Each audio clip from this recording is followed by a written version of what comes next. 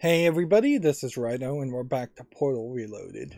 Let's continue. So we're on puzzle 4 and it seems like we have an elevator and a button. So imagine here that the button will drop a cube, which then makes a cube, I imagine, start to fall and fall over in the future, which means that we can take the cube to the past and place it on this. Right. Now, when we pick that up, that's a problem. So, how are we gonna adjust for that? Wow, the screen flickered there when we walked through it.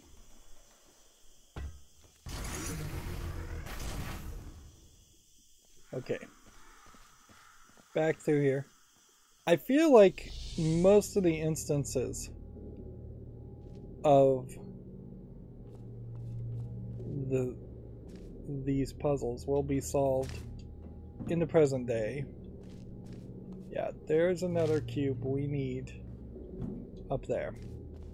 So this is a puzzle that needs a couple of ideas to happen here.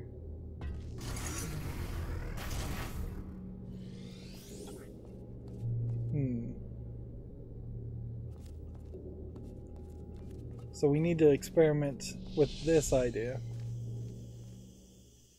Can we grab this? Yes. The question here is, does this destroy the future version of itself when it moves or when I touch it? Because if it's when it moves, this won't work. It is hard programmed to when it moves.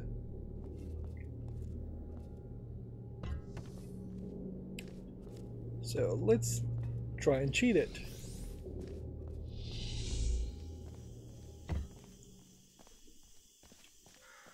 If you can't solve a puzzle the way it seems like it can be solved, then try something else.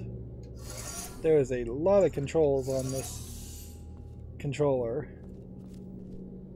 and not a single one of them seems to center the box on this that you're holding. Interesting purple glitch there.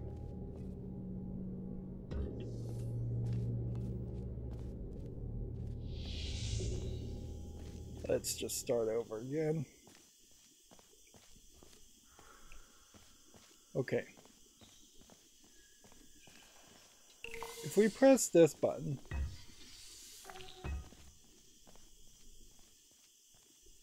that means we've made one box there in the future. Then that potentially means there are two boxes now. Why is everything glowing purple now? Let me just hit control buttons. Yeah, there's something here when you press the Y button as an assistive technology to show you where the cubes are in the future.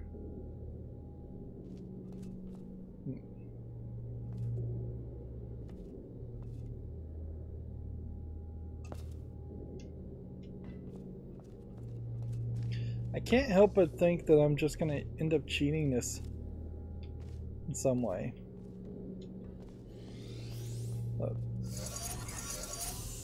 This game's really not playing the way Portal 2 and Portal 1 worked. It should be pulling down the elevator and getting it stuck. and yet it isn't.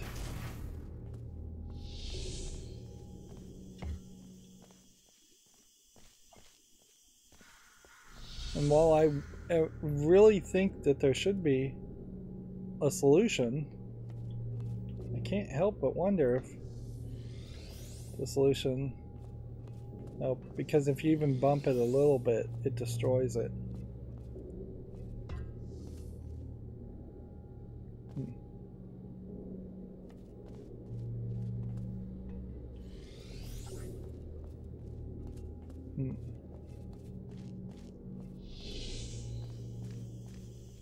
Feels like if this is the solution that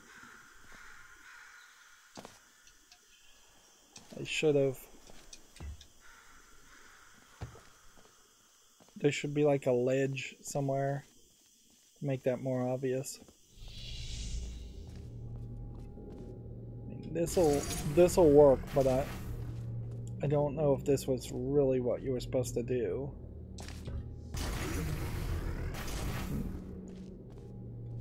Like, at the very least, I feel like that was probably very close to what they were expecting you to do. But uniquely, you couldn't put the box here. You couldn't create a pattern of stairs, really, to jump up and cheat it. You don't really see a ledge here that says you should put it there or not. Like, visually, if there was even just like one broken step or something, but everything has to be clean for the present time. So we spent a lot more time on that puzzle than I think they intended me to. We still don't have the portal gun. If you change the destiny of an object in the present, the future version of that object will be affected as well. If this sounds too complicated, you're in luck. The next chamber will only heavily rely on your understanding of this very basic concept. Almost wonder if these paths here are intentional to imply that there might be some time portal, or that there would be another pathway this way in the future. Otherwise, you just have to assume that this was the only thing they could make, which doesn't make a lot of sense. It seems like you could easily take this segment and then connect it to this point on the end and this point on the end and just have a wall. It's fairly off-putting and spooky to see out of the corner of your eye that there's a thing that's going to be behind you. Also see a lot of darkness here. It's intentional darkness, but arguably you might want to turn up the gamma or the brightness in the game. I don't even know if I saw a brightness option. Speaking of options, yeah, we could turn up the brightness if we wanted to, but let's just leave it with the way it's designed. There were definitely some dark sections even in Portal 2 that on a second pass I would have liked to see them make it brighter. Yeah, they could have used these collapsible steps as an idea. Or here, this is exactly what they needed for that puzzle, which makes me wonder if the solution to the previous puzzle was different. I guess that's the case, and the possibility for any of the puzzles in any of the Portal games is that you could solve it in a different way, and there's a couple achievements for solving puzzles in a different way. In this case, it's just destroyed and dilapidated, and so that's how you reach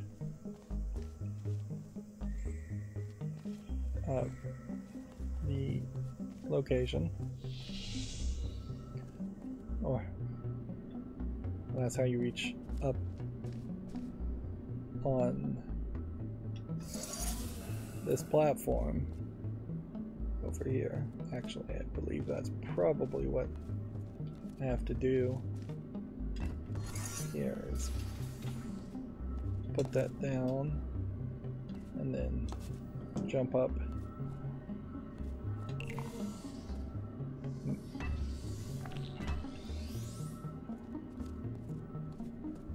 So I can then place it there.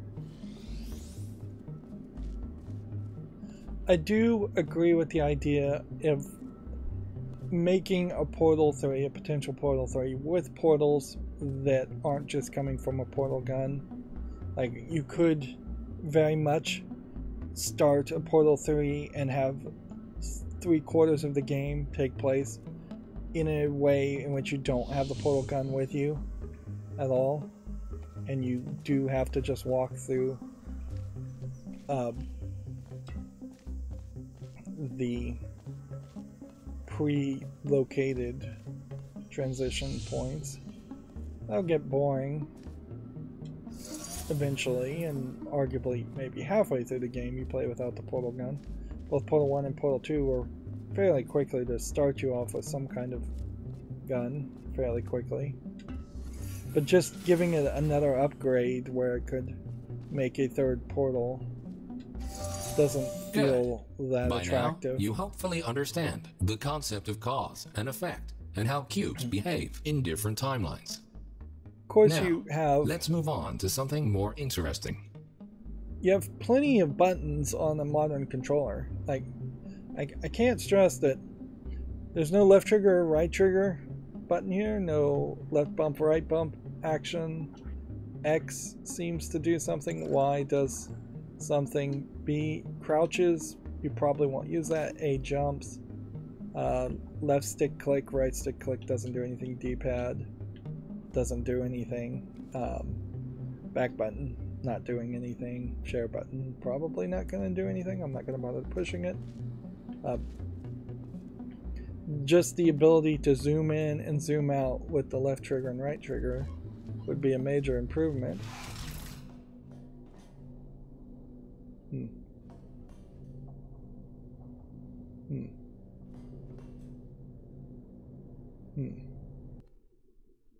I heard a squeakiness.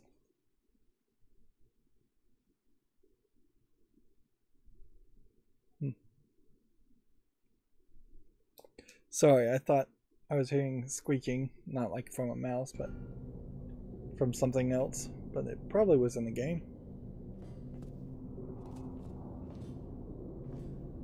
I'm starting to hear things, I guess.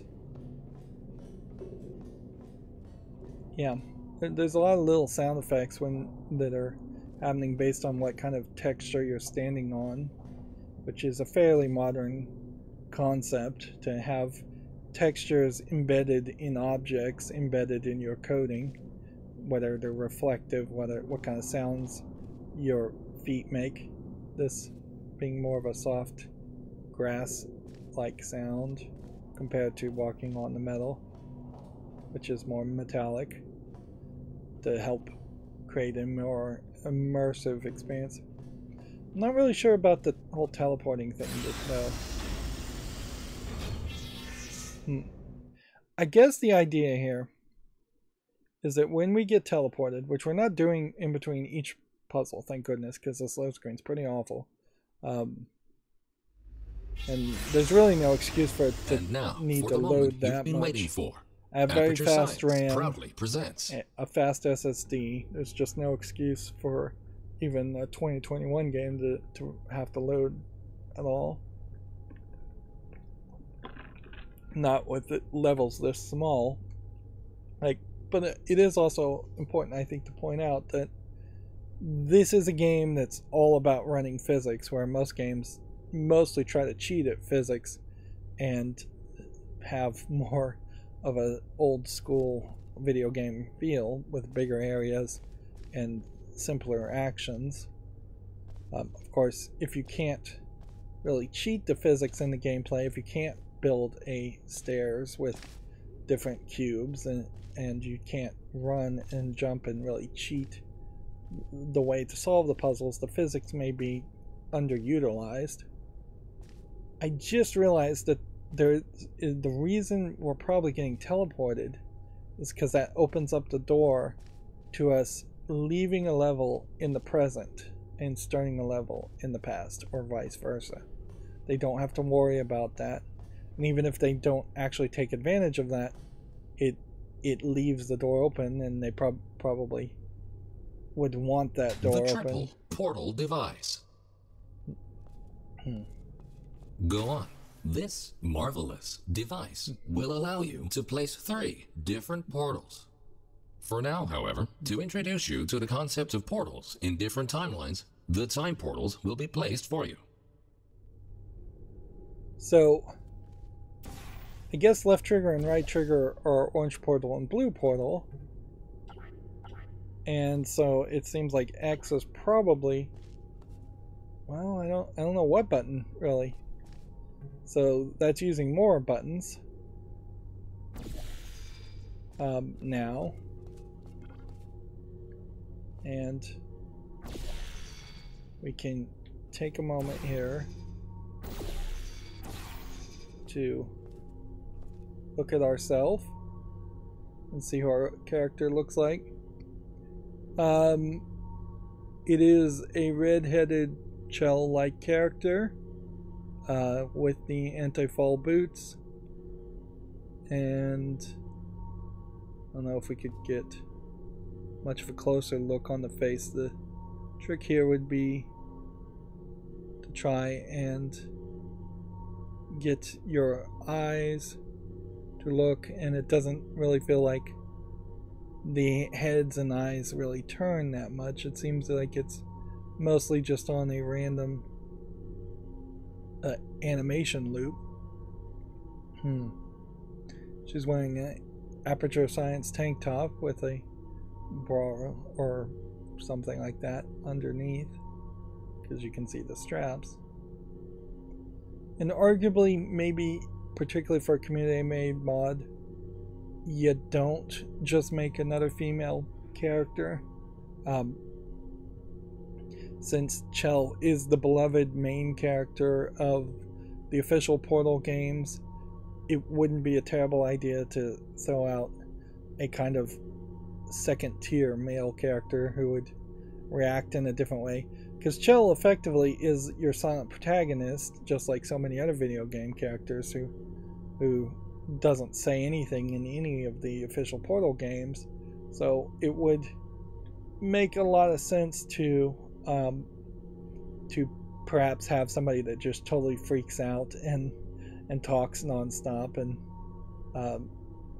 just comes off as a different type of personality. Of course, then you can certainly make the argument that there's plenty of games with male protagonists, and a lot of them are awful. So yeah, and you cannot argue with the fact that most people prefer to see an attractive female form over a male form. Of course, you're not going to see it very much. Like, you really have to cheat the whole system here to see your model. Otherwise, most of the time, you're not going to see your character. I can't say I particularly like the interface with the heads-up display, but it does serve a purpose to show you where the blue and green portals are. Although effectively this also breaks the idea. I don't know, I guess you could fall down there and you're safe. Yep. There's no achievements because this is a community-made fan portal, by the way. You're not allowed to have achievements, I think, if you make a fan project and don't sell it, like, as a mod. If you make a fan project and sell it as a separate game, that's fine. And I think even Valve would let you do that with the underlying Source 2 source code, or Source 1 source code of Portal 2. But because this was just labeled under the community mod aspect, it doesn't have achievements. And maybe I'm wrong about that, so I'll say I'm speculating you can't have achievements with the community mod. Not that achievements really matter, nor that they really do anything for you. There's nothing stopping portals from appearing. Um,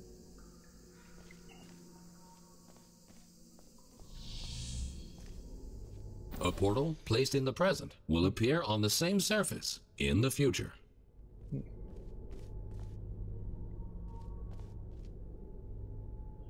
Yeah, I'm not particularly sure why you would need to go through time here.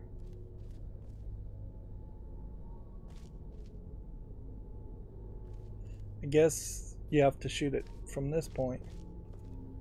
But a portal placed in the past wouldn't show up in the future, would it? So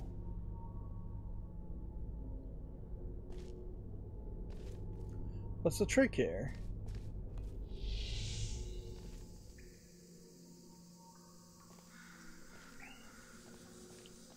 The trick seems to be... Darn it. Don't do that, first of all. Figure out which one the blue and orange is on. It's oddly reversed. Blue is on the left, but when I press the left trigger, I get an orange portal. Orange is on the right. Let's see if there's maybe some options there.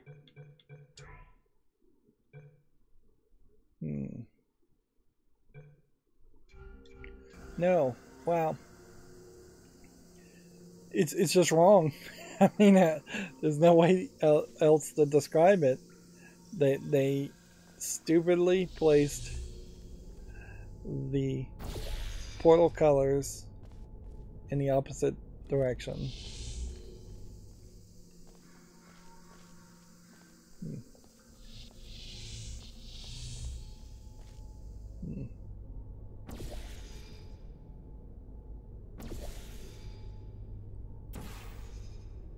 Alright. I wonder what the emancipation grid would do with me touching it in the past versus touching it in the future.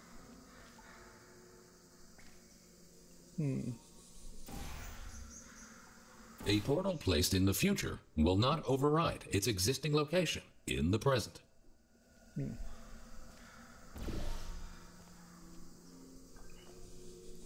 Which just definitely makes things a little confusing, certainly, as to how all that really is going to work on a lot of solutions. Yeah, you definitely run into a danger now where you could have 4 portals, 2 blue, 2 orange, and just get very confused about things because of that. And yeah, I don't know if this Y button here is going to help with that too much.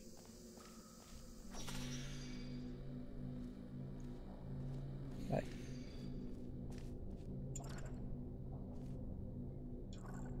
The Fizzler, I think, destroyed all portals and all timelines. Good.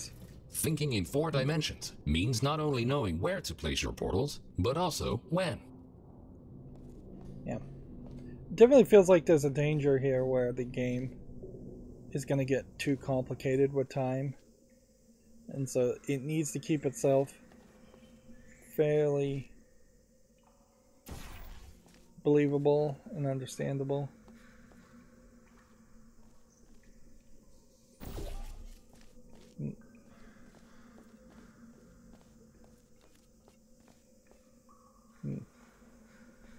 Seems like we are breaking out of the tracks that the game has laid for us now at this point, going into what would have been a Ratman's Den in Portal 1 or Portal 2, although we're not seeing any scribblings of the Ratman or anything like that.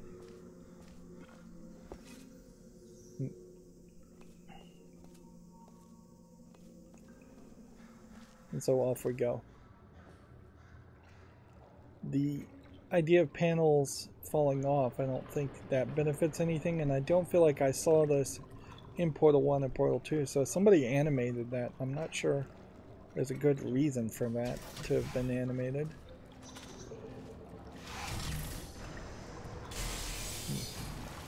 Please ignore that. The decay of this facility over the past 20 years may have caused the destruction of some portal surfaces. Try to find a way around this. Time portal only.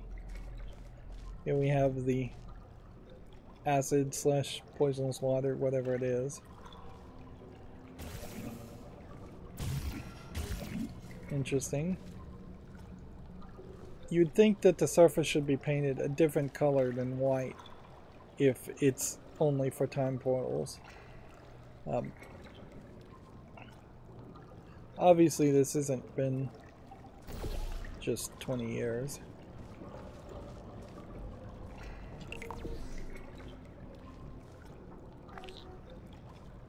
Alright, well, this is a different kind of area for an Aperture Labs area in that it is more circular with more of a circular kind of decoration and pattern. Feels more human, less cold and robotic, which is not what Aperture Science is kind of about. Right, well, if I still have the toxic water even now there. Okay.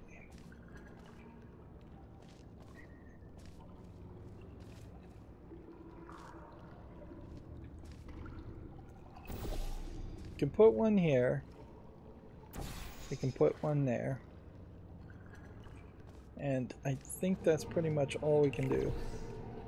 Pressing this button just starts the time portal, and I don't think does anything else.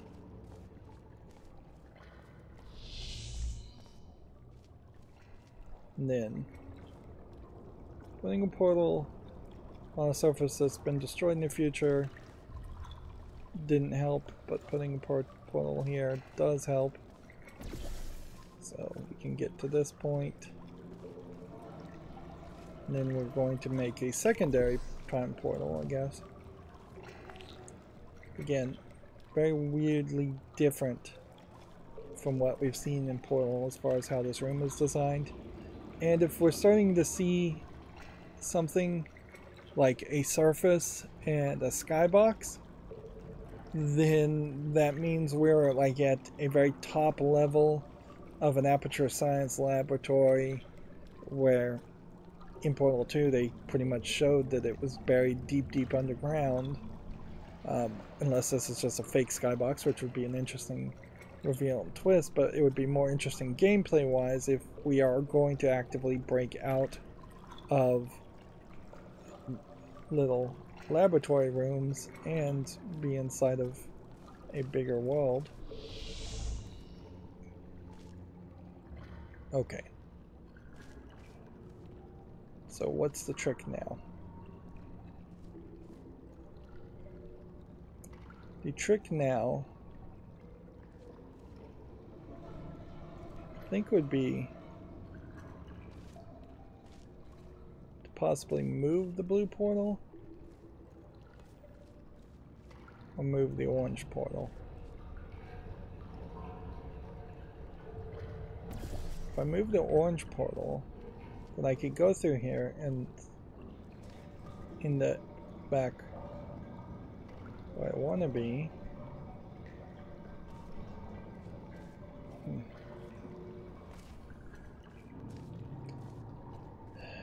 Let's see. Where I'd like to be.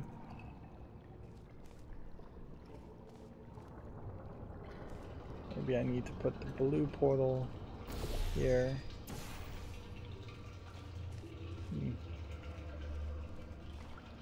Time portal here. Apparently you can only have one time portal open at a time. Okay.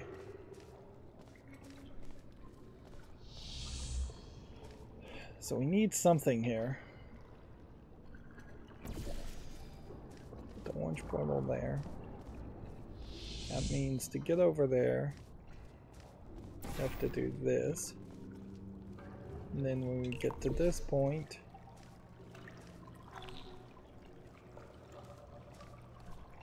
we have an orange portal that we'd like to go to the blue portal, and I think we've got that.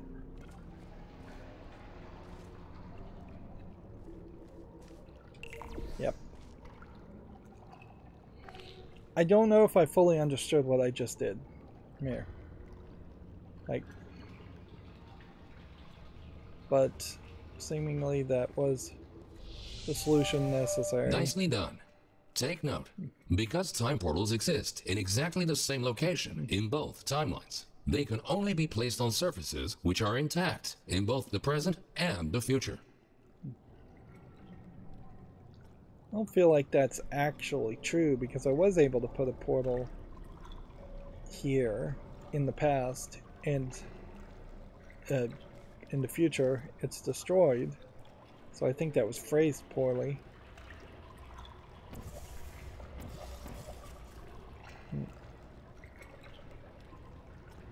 Let's see. Like, here's what the Y button does, is it shows you where portals in the other timeline are. So the other orange is over there, and the other blue is over there. Even though you see a blue here, it is the reflection of that blue. Right. Well, I think this is a good enough point to end this episode.